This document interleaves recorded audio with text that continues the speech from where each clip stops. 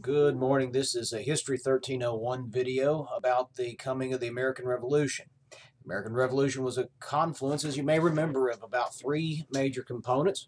One of which was religious activity and dissidence and confusion that goes back to the earliest foundings of the colonies. And that by the time you get to 1775, there had been quite a bit of agitation and perhaps also some understanding that there were England maybe be trying to establish Anglican episcopacy in the colonies. Additionally, you're also going to see the rise and the inculcation of Whig political thought. That idea that all men are not only created equal, as Jefferson might say in his Declaration of Independence, but that men are endowed by their Creator with certain inalienable rights, such as life, liberty, and property, and that men in a state of nature came together and formed a government. Inverting that the old tried and true method of from top down, from God to king to the common. In fact, God king, aristocrat to common. So, anyways, that has been upverted. And that's very much an English idea. You did not see that sort of idea taking really great hold in France until later. You certainly didn't see it in places like Russia and Germany. But it is an English idea of this divine right of a man as is endowed with inalienable and natural rights. And that when liberty was in view, liberty needed to be protected by virtue, and therefore the inculcation of virtues and being taught to the people. Only then and there could a republic and the people be certain in their rights and liberties and so forth. But the third and also equally important facet that's working in the coming of the American Revolution is that issue of self-governance, habits of self-governance. Some of it is found in the church house, which we talked about before, particularly, say, with the Great Awakening, the building of new churches, and more especially the idea that I choose my own habit of self-governance with regard to my religious faith. But beyond that, say just in governing a church, say the Congregationalist or a small splinter sect like the Baptist, the Presbyterians to a large degree, the Quakers too, they all made their own choices. They all governed their churches and their associations and their denominations accordingly. So there is that aspect to mention. But far beyond just the church house, you also have just the fact that you have things like the Virginia House of Burgess or these assemblies in various colonies, practices and habits that are done and that are done on a local level, sometimes legal, sometimes illegal, sometimes extra legal, and all done particularly prior to 1700 without the blessing of the crown in London. And even after 1700, there was kind of this out of sight and look away sort of mentality by the British crown. So they made those decisions. The colonists did. They're going to set themselves up. They're going to have their ways, and they're going to help. That's going to help develop this long, long habit of self-governance in the American colonies. So all these things coming together make a wonderful confluence of a river. One other thing I almost forgot too. If you look around in the Carolinas, you'll also find issues of law and order. And just in this idea of law and order, the lack of law and order in the Carolina colonies would also erode the authority of the crown. You can't protect us. We protect ourselves. How dare you try to assert your control over us? So all those things coming together make for a powerful influence upon the American colonists and their friends in London and England, their Whig friends in London and England. And so that set us up. And when we stopped last time, we were discussing the coming of the American Revolution. We'd gotten to the Stamp Act, which was a tax, an internal tax upon various paper products and other official documents that would be used by many, many Americans. The fact that you had an internal tax and the tax was levied against the American colonials without proper representation in the Congress, or excuse me, in the Parliament, that would be a large affront to the nobility and the sensibilities of many of these Americans.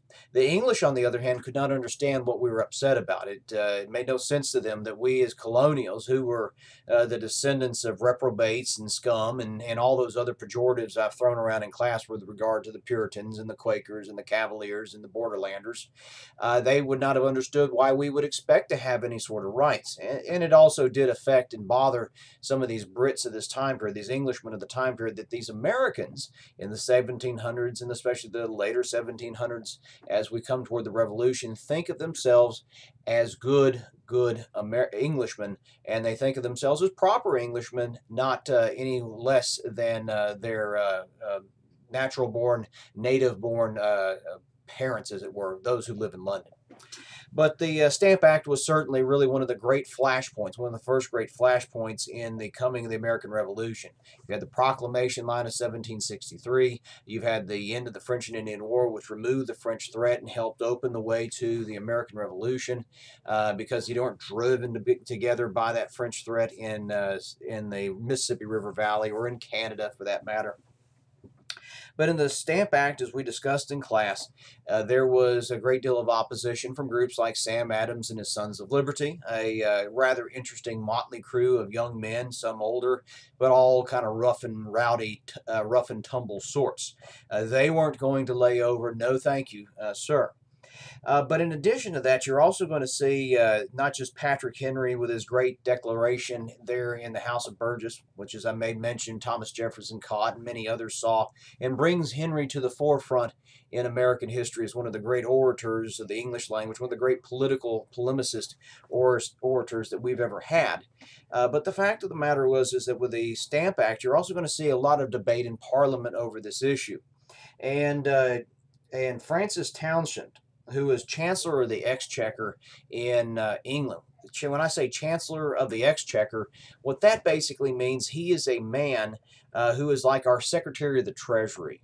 That Secretary of the Treasury, who is more or less in control of the checking account, he knows what the money they need. The British had spent a ton of treasure trying to protect and secure the American colonies. Well, with all that said, old Francis Townshend is going to stand up in the Parliament there in London, and he's going to offer his full-throated defense of the Stamp Act and how it is a righteous and more especially a right body of legislation. So this is what old Townshend said. So if I look away, I'm just reading and quoting. Quote, and now will these Americans, children planted by our care, nourished by our indulgence, until they are grown to a degree of strength and opulence and protected by our arms, will they grudge to contribute their might? And that might is not M-I-G-H-T, it is M-I-T-E, a mite, like a penny or a farthing, a very small amount of money. Will they grudge to contribute their might to relieve us from the heavy weight of the burden under which we lie? And the man sitting in the room listening, one of the other members of Parliament sitting in the room listening to this, is a fellow named Isaac Barre, or Barry, but all really Barre, B-I-A-R-R-E with the accent over the E. He's a former British officer. He's a Whig. He had been in the Americas. He was fond of the Americans. He had sympathy for us. And this is what he replied back to Townshend. And they planted by your care? No, not a bit. They fled from your tyranny, then to a uncultivated and inhospitable or unhospitable country. They nourished by your indulgence? No, they grew by your neglect of them. They protected by your arms? They have nobly taken up arms in your defense. You see there between the Tories, which would be, say, Townshend's allegiance politically, and the Whigs, is this real great divide in British politics, and by extension, in a sense, the American system of what do you view the government? What role did the government, particularly Parliament, play? What did the Crown do for those colonists in that time period? Well, anyways, before it's all said and done, there's going to be a falling back and a step back and a retreating back from the Stamp Act. And it is one of many steps along the route. In addition to that, you're going to also have what you might call the Townshend Duty Act. The Townshend Duty Act in 1767 is going to be the next step of taxation along the route. Glass, paint, lead, various and sundry products that are used by Americans on a regular basis would be another one of those internal taxes that irritates Americans to no end. And so that Townshend Duty Act is there. There are protests and grumblings about it. It is another one of those flashpoints, one of those mileposts or mile markers if you're on an interstate on the road to the American Revolution.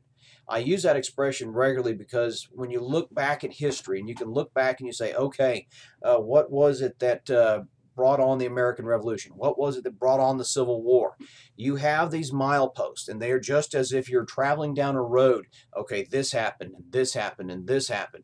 And at the time, perhaps you may not have realized what was coming. Perhaps you did. Some will, some won't. Some will deny it. Some will clearly prophesy it, as you might say. But those mileposts are happening. And the Townshend Duty Act, it was also a contentious issue. By the way, it will be repealed and it will be left on the books. However, the Townshend Duty Act is also going to leave on the books a tax on tea. And if you know anything about the American Revolution, there is some issues with taxes on tea. So anyways, again, we are being taxed, our liberty is being destroyed, our property is being taken away with us without our consent. Those are those Whig issues, those very deep and strong issues that are working in the background all the same. And then actually, if you would go next to say the year 1770. 1770 is one of those flashpoint years in our history again. In March of 1770, you have the ending or toward the end of a cold winter. In fact, March of 1770 is about this time right now, about March 3rd, as I recall, March 5th, somewhere in that neighborhood, but early March nonetheless. 1770 was the winter of 1769 and 70 was a cold winter in Boston and the environment of New England.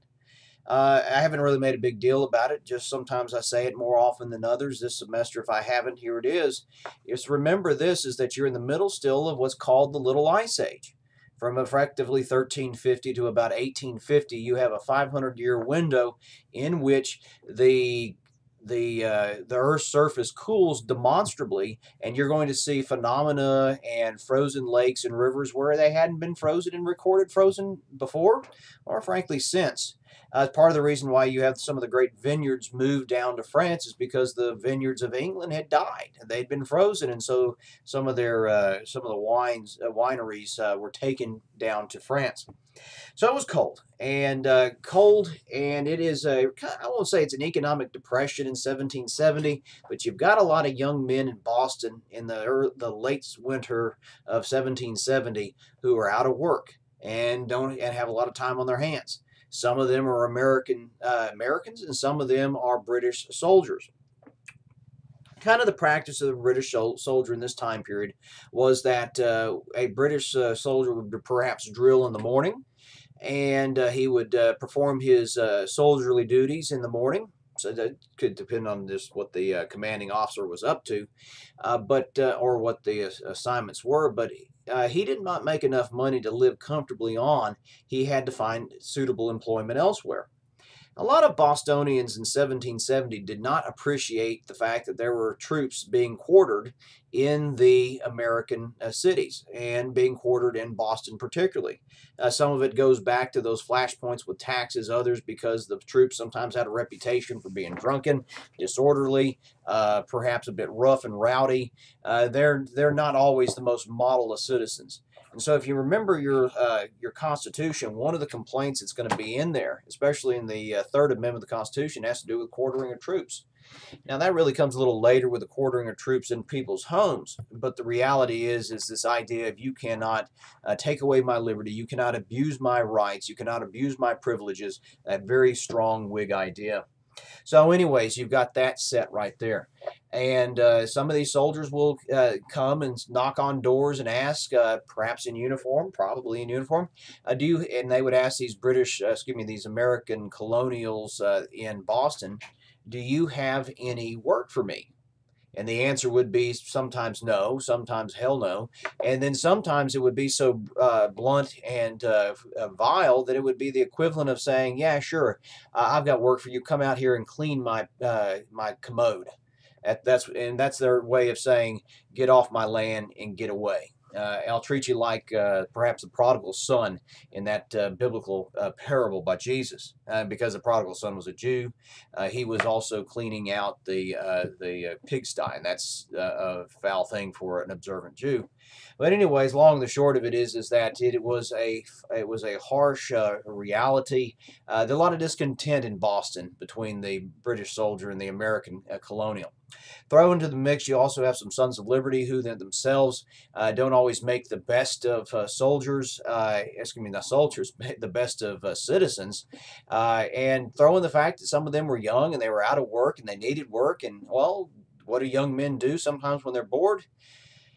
Well, like students have for years and years, or young men have done probably since the days of the first time you fermented wine or some sort of intoxicant, a boring afternoon leads to drunkenness. And so in March of 1770, some drunken men, drunken young men who were out of work, they were cold, they were warming up by the alcohol. They started pelting and assaulting some British soldiers. These soldiers are not trained for crowd control. They're not trained for riot control. And they fire into this crowd, this unruly mob of British soldiers, and it is called the Boston Massacre. When it's all said and done, when you hear the word massacre, you think of, say, 15, 20, 30, 100 men killed, 100 children killed, 100 women and men and children killed, or whatever. You think of a lot of numbers. But the Boston Massacre was only 5 men killed. And also on top of that, you had about 8 wounded. It was not a high number. But rather than just sit there and say, well, that's not a massacre, but in the eyes of Bostonians, it was, and more especially in the rabble-rousers who are out there trying to fan the flames of discontent, say the Sons of Liberty types, and others who may not be quite Sons of Liberty. They thought it was absolutely outrageous that the British soldiery would exactly fire on good English citizens and subjects in Boston. There was a lot of sympathy in many circles in and around Boston for those who were killed. So maybe we might not, by our enlightened standards, call it a massacre, but by their standards they did, and that's fine by me. They call it what they want to. That's what it's known to us as historically as the Boston Massacre. And so it was a real cause célèbre. The thing is that one of the men who's going to come to the forefront next in this Boston Massacre time period, first time we really introduce his name into the equation. We've had Thomas Jefferson mentioned a little bit. We've had Washington with his love affair with a bullet, in addition to Ben Franklin, those great heavies and worthies of the American Revolution. Here's your next name that you probably ought to make note of, a fellow named John Adams. The Adams family, their numbers and their names are going to dot American history for the next 125 years or so. You see, the Adams is active in the Revolutionary period with Sam and his cousin John. Then, of course, you see John Quincy, who's a son, and then you get Charles Francis and Henry Adams, and on down the list. There's seemingly an Adams in American history from this time period now, 1765, 70, etc., all the way to like 1910 or so when they start to die off and kind of lose their potency. But the Adams family is a big and important individual and important family in our early to frankly most of our history. And on top of that, John Adams is a founding father. He's one of the great agitators of the Revolution, and this is probably one of the greatest contributions he makes. One of the things you'll hear me say about these men of renown, men of American history, is that not everyone who does great things is going to do it as president. In fact, there are a lot of men who occupy the presidency, and their greatest contribution to history was not in the presidency. Sometimes it is, sometimes it's not. But say for Ulysses S. Grant, Civil War fame, it was being a general and saving the Union and freeing the slaves. That's his greatest contribution. Arguably, not arguably, I would say it's just pretty much a understood fact that the greatest contribution of James Madison was being father of the Constitution, being that great thinker and intellectual, and helping guide the formation of that wonderful document that governs our country to this day. James Madison was not a bad president, but he was not a good one either. And then on down the list we can go. But John Adams, president, he makes a mediocre president, in my opinion. He's not great, but at the same time, John Adams' contributions, particularly with regard to diplomacy, he was a decent diplomat, and he was a great founding father, a great agitator, a great revolutionary. With his hidebound ways, his intellect, his ability, he really pushes and pushes and pushes, and he helps bring it on. John Adams himself actually is kind of a little shorter than average for his era. He's not radically so. He's about 5'6". Average height of this time period, say 5'7", 5'8". So he's a little shorter than average, but nothing unusual. Short by our standards. He was, as he got older, a little bit plump. In fact, actually, later on in life, he will be referred to by his friends and mostly, especially, his political enemies. They'll refer to him as his rotundancy. That big man. He did not miss a meal. He also loved to. He also loved to eat. Right, aside from loving to eat, he also loved to drink. He was not a drunk. He was not an alcoholic or anything of that nature. But his eye opener every morning was hard cider. So, and he lived to be 90 years old in an era when men didn't live to be 90. He did. So maybe that had something to do with the fact that he lived as long as he did. He drank hard cider as his eye opener every morning. A good belt of hard cider to get you going. So, anyways, a character in that sense. But more especially, anybody who met him never was without opinion of John Adams. John Adams was, perhaps, in an overworked phrase on my part, he was a bit of an exposed nerve ending. He was a harsh man at times. He was grumbling. He was a perfectionist, self-righteous. Oh my gosh, all those Adamses have self-righteous streaks in them a mile wide. He believed that he was persecuted. He was believed that he was people no one appreciated him. In fact, there is a quote attributed to him, probably true, and if it's not, it could have been said by him. It goes basically like this: that he was complaining one day during the Revolution to Ben Franklin. They were in France together as diplomats, and he basically said, "No one's going to remember me, Franklin. No one's going to remember me. It's just going to be you and George Washington, and you're going to take your electric rod," they'll say, struck the ground, and jumped George Washington on a horse, and it was Franklin the horse and Washington that won the Revolution. And I'll never be remembered. And then that's not true, of course. I'm sitting here talking about him 200 plus years after the fact. But reality is that he Adams believed that no one would appreciate him. And he'd carry that on. And he carried grudges. Oh my gosh, you'll read about him later in life looking around, and he'll be actually shoveling manure on his farm in Braintree, Massachusetts. And he'll be shoveling manure or shoveling hay or doing work, and you'll hear him just muttering under his voice about some event in the past, political, somebody wronged him, Alexander Hamilton, Jefferson. And by the way, Jefferson and Adams in their revolutionary period are great friends. And then they become political enemies, bitter political enemies, and then later in life they become great political friends again. I mean, just simply friends. And they exchange a mountain of letters, which is really one of the great historical treasure troves of American history. Anyways, but Adams's ballast, as he called it, was a woman, and it was his wife Abigail. Now, I'll mention to you, and have always mentioned to you, and have never shied away from telling you, the men who were the real womanizers and the real zeros and adulterers who were out there. And then there were also the men who were honest and true to their wives. And frankly, at least in that sort of sense, was a very moral and upright man. And in the case of John Adams, that would be his relationship with Abigail. It was at times stormy, and I don't mean that in a horribly bad way, but they didn't always just say good morning and then kissy face and all that business. But John Adams and his wife Abigail, they will argue, they will debate, they will fight, and I don't mean this in a bad way, but they argued, and sometimes very vigorously. She was a independent-minded woman, very educated in her own right. She was one of the few women who probably could have handled John Adams, and John Adams might have been one of the few men that could have handled her. They made a good pair, even if times it was more like oil and water.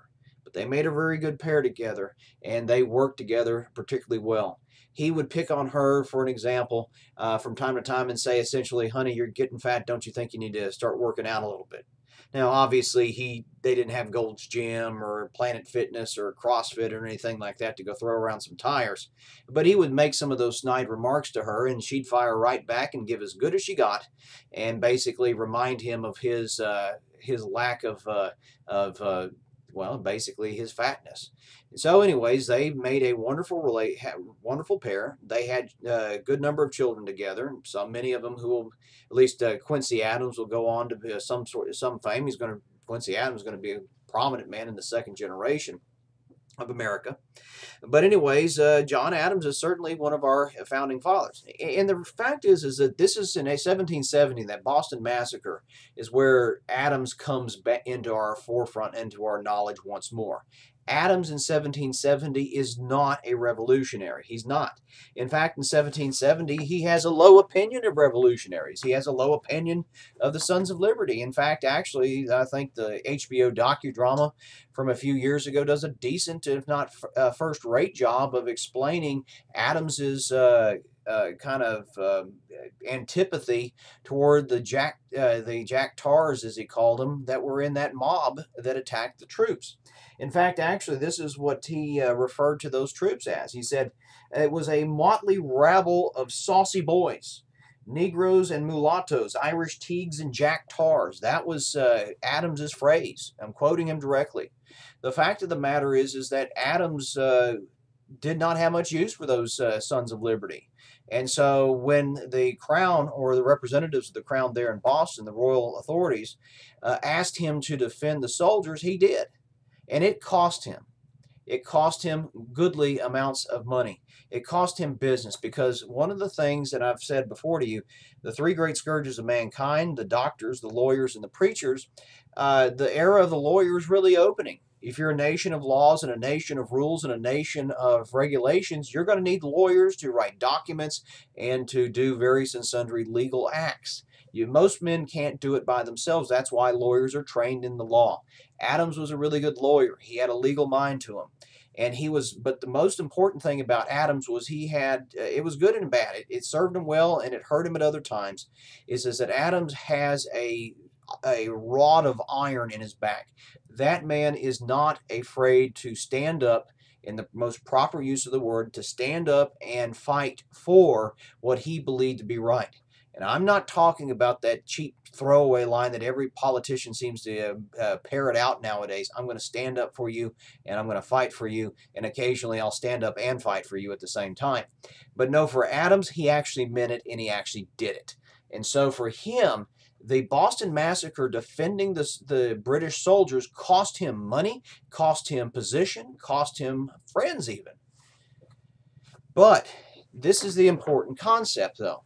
When John Adams comes back in 1773, more especially 1774, and starts to turn into a revolutionary and say, we need to break away. We need to challenge authority. We need to assert our rights as good Englishmen endowed by their Creator. The fact of the matter was, when he came around and said that, a lot of folks would look at Adams and say, that man was a man who defended the British soldiers when it would cost him. He's a man of principle and integrity. The fact that he's now saying this and he's changed his mind because of what has happened, we need to listen to him. Perhaps some of you may be saying that would be why I wouldn't listen to him. He's not a great man because he didn't understand it right away. I do happen to agree with others who have said, say Bowles comes to mind in that lecture from a few weeks back. But basically the idea is that from time to time, it's not unreasonable to change your mind about somebody or something, because circumstances change. Your life changes, their life changes, on we can go and go and go. So anyways, Adams changes his mind later on, and it helps him. Whereas his cousin Sam Adams, the great revolutionary and rabble-rouser to begin with, Sam Adams was kind of first on the scene. He was first to understand. So, which Adams you prefer is your business. But John Adams is going to be one of the early supporters of supporters of the Revolution, and he is a perfect revolutionary for the English-American experience.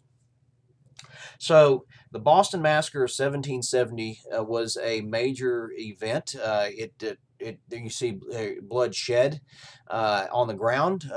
And on top of that, it's a great propaganda victory for people like Paul Revere.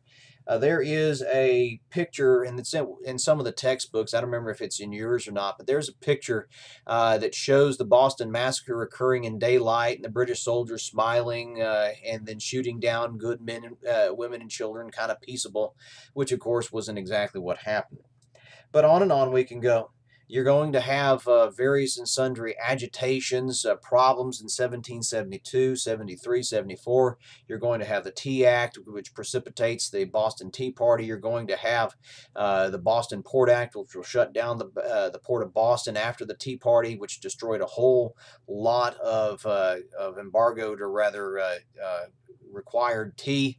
And in fact, actually, so you have a long string of political events, taxes issues, and rebellious acts that are going on in the Boston, New England area that are going to affect the coming of the American Revolution. You get a quartering act, you'll get the intolerable acts, and then and you can look through your textbook and pick them out. You probably ought to for your exam. But in addition to that, you're also going to see too, and this is a theme I raise probably more so than most of my colleagues up here at Blinn, but the issue of a religious angle as well. As I've brought up in class and have brought up regularly during the semester to this point, a lot of those early settlers were religious dissidents, and they will teach their history to the descendants. They knew their history. And so I guess what you should probably make note of here is that from the late 1760s all the way up basically to the beginning of the war, is there's going to be about a handful of events that are religious in nature that in regular, normal, and less paranoid times would be, they might cause grumbling, but not cause panic, not cause hysteria. The Quebec Act of 1772, I believe it was. The Quebec Act basically was designed to give political rights and tolerance rights to French Catholics. But in the supercharged atmospheres of early 1770s America, there were a lot of Americans who said, oh my gosh, there's going to be a Catholic army marching on the Americas. And then on top of that, you're going to have an Anglican preacher, rector down in Virginia call for more Anglican bishops brought to America. And a lot of Presbyterians, their hair stood on the back of their head because they, being Scottish Presbyterians or English Presbyterians, they knew what happened when lordly bishops showed up. They took over, they started requisitioning your land, they acted in a lordly manner, and they took away your rights, your inalienable rights, whether they're in this case religious or property or all the above. So there was complaints and worries about that. And then too, in may have been 1774, you got, again, check me on the dates. It's in your textbook. I put it on the review sheet, and I'm doing this without a master list right in front of me. But there was also a Toleration Act. I call it in your notes the Religious Toleration Act. But a Toleration Act that was designed to offer toleration, formally religious toleration, and it went down to defeat in the Parliament in London. And that gave a lot of Americans pause, and they said, oh my gosh, it is true. There is a tyranny coming, and it's not just in the form of removal of property and taxes and such, but it's also in the reimposition of a religious tyranny that is going to destroy our Presbyterianism, going to destroy our Quakerism, going to destroy our Congregationalism. Oh my, what is going on? The country is, our liberty is dearly at stake. What shall we do? And of course, the answer Locke and other Whigs would say is take up arms to defense, question authority, basically rebel. Now, how far you push rebellion is a little bit of is the angle and the issue here. But a lot of Americans are looking around. They are seeing in the tea leaves. They're saying, "Oh, my tyranny is afoot. We must do something." So if you came to this course thinking it was just about taxes and people rose up just about taxes, that misses it. That's like looking at the little tip of the iceberg, and down below the water level, there's so much more. Religious antipathy, habits of self-governance. We do it our way. Leave us alone. Is one. In fact, actually, I'll give you an example. There was a fella. He was about 1840 or so, 1845 when he was interviewed. It was late. He was one of the last survivors of Lexington and Concord. And one of the interviewers said to him, "Sir, were y'all quoting Locke when you went into battle? When were you quoting Locke when y'all went to fight the Redcoats?" And he said, "No, we did not. We didn't know Locke. I'd never heard of the guy." He said, "I know this though. We fought the Redcoats because they came and they aimed to make us heal, make us come, not heal like in HEAL, but heal like HEEL, I guess. We kneel to the British, and we weren't going to have that. We were Americans, and we do it our way." I'm obviously paraphrasing using our language, but we'd have none of that. And so there's religious issues. There are Whig issues with regard to tyranny and taxation, habits of self-governance. They all come to that confluence together. Americans were stockpiling firearms. And the Americans were stockpiling firearms coming into 1774 and 75 with worries that perhaps they might have to use them. While at the same time American colonials are stockpiling firearms and creating committees of correspondence and committees of safety and these various militia groups, the fact of the matter is in 1774 and especially again in 1775, you're going to see the creation and the coming together of the colonies into one general assembly you can call in your notes the Continental Congress. Now, the Continental Congress is the first successful attempt, especially the Second Continental Congress, is the first successful attempt by the colonials to come together as some sort of functioning unity, some sort of functioning whole.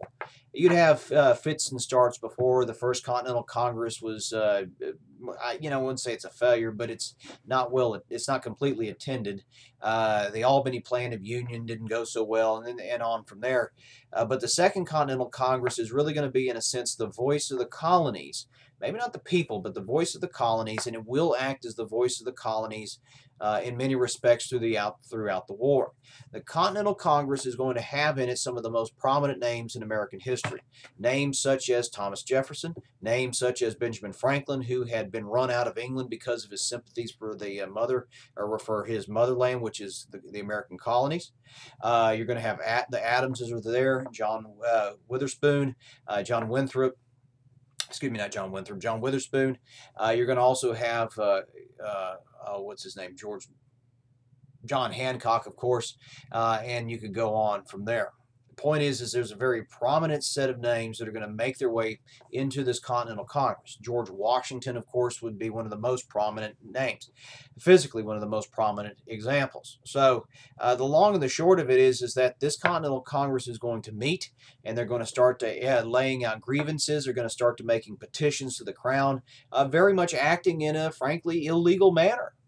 This is an American tradition. This is an English tradition in a sense, but the English crown is and the English government in 1775 is starting to harden its stance and send more and more troops to the countryside. But the fact of the matter is that when you talk about the coming of the American Revolution, the first shots of the Revolution that take place on the greens at Lexington and Concord and get a bunch of British soldiers killed in April of 1775, that is the point of no return. That is the time in which the point that the war is on to one degree or another. Will it be a full-fledged revolution? Will it be a limited revolution? Hard to tell in April of 1775. But the British had become aware of the stockpile of American arms and supplies, and no faster way to pacify a people than to take away their guns. And so the British sent out soldiers, hundreds of soldiers, on a nighttime march to go to Lexington and Concord and to remove the weaponry from those arsenals, from those armories at those towns. Some of you are very familiar with the story of Paul Revere and his friends, and in the midnight ride, the British are coming, the British are coming, the British are coming out of Boston, and that's true. It's not that long of a march. It's only about a 13, 15-mile march and back again. If it was done as it was originally planned, it probably would have worked. You'd have gotten the guns. The British are not looking to start a fight. If a fight comes, they'll fight. But they're not looking to provoke the Americans into a battle. They're looking to get their guns before the American militia wake up and know what hit them. But the British were slow. They started marching a little bit late. The American militia were warned and ready, and on the battlefields at Lexington and Concord, shots rang out, men are going to fall, it's going to turn into a fiasco for the British. They don't collect the weapons that they thought, and as more and more shots ring out in Lexington and Concord, more and more militia from Connecticut and Rhode Island and Massachusetts and New Hampshire and from the countryside of Massachusetts come streaming in. It's almost like blood rushing to the stomach to help digest some food.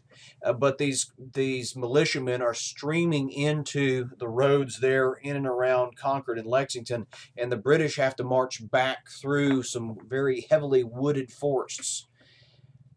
And militia, especially militia that is filled with spirit and fury, and really hadn't tasted bullets whizzing back at them just yet, these militiamen make great snipers, hunt and snipe sort of thing. And so they hit and run, hit and run. Before it's all said and done, hundreds of British soldiers lay dead or wounded on their road back to Lexington and Concord. Blood has been spilled, and it's not a little bit of blood either. It's not just one person here or one soldier wounded there. This is true bloodshed. This is a true shooting, and it is the point of no return. It is the Rubicon of the American Revolution. Once you do that, and once you shed that sort of blood, you can't go back. And now for the Continental Congress in 1775, the issue becomes, what do we do now? What do we do now? We've got to raise an army. And in fact, arguably, you've already got an army starting to form at Boston, because there were a lot of militiamen who just simply chased the British back into Boston and started to make up impromptu camps around Boston. One of the things that was fearful not only to the British or to the English British or to the Russians or German or frankly anyone in Europe at that time period, but also fearful for the American leadership, such as an Adams or a Franklin or a Washington, is that you have this armed and unruly mob, and you don't know where mobs go, because mobs are like the giant monster without a head. They kind of lurch from this to that, and if you ever get caught up in their gears, it is not exactly pretty. So anyways, long and the short of it is that we've got to put together an army and try to give it some sort of semblance of control and not only just control, but just discipline and simply order. And the man who's going to be tabbed for that, of course, is George Washington. To read Washington's correspondence from that time period, you'd think the man had not wanted the job.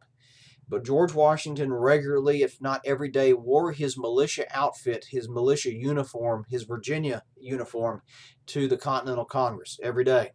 And with that 6'1", maybe 6'2" frame on a good day, walking into the room, all strapping and very imposing of a figure. His reputation preceded him. He's one of the wealthiest men in America, let alone the stuff with the French and Indian War.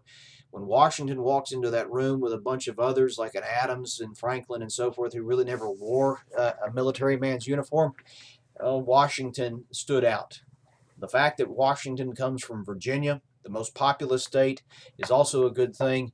And also, it basically means that Washington, through his own negotiation and through his own advertising, Washington will be your first commander-in-chief of the Continental Forces. So the Continental Army, I should call it more correctly. But the fact of the matter is that is a good place to stop for this time period. You have a good day. Thank you for watching, and we'll see you soon.